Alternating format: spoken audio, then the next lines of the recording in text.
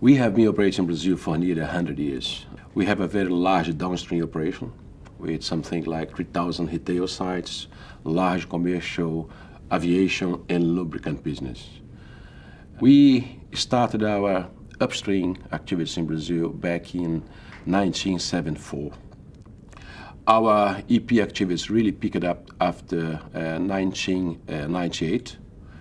We have already 3 blocks in operation. We have Virgem Pirá and Salema fields. We have now BC-10, it's a very large project for us.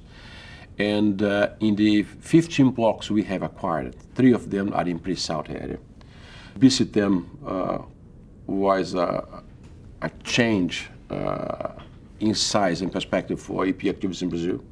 With all this hydrocarbon development in Brazil and the pre-salt discoveries, this is putting a lot of pressure on talent, mainly petroleum engineers in this country.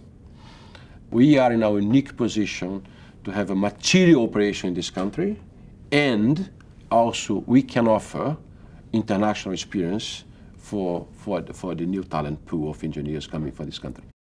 What we've been able to do here in the subsurface team specifically is bring in a junior engineer for every senior engineer or geoscientist that we've got.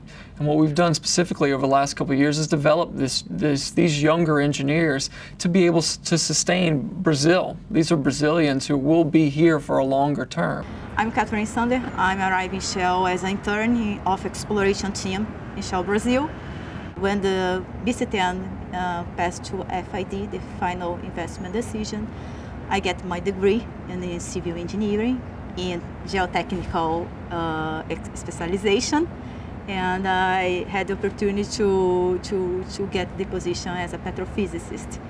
So I had the opportunity to see the prospect of BC-10, the reservoir of BC-10, and now I had the opportunity to transform it through. And I hope I will be here when we started to producing all the fuels. I feel BC-10 like a brother. We grow together in all steps.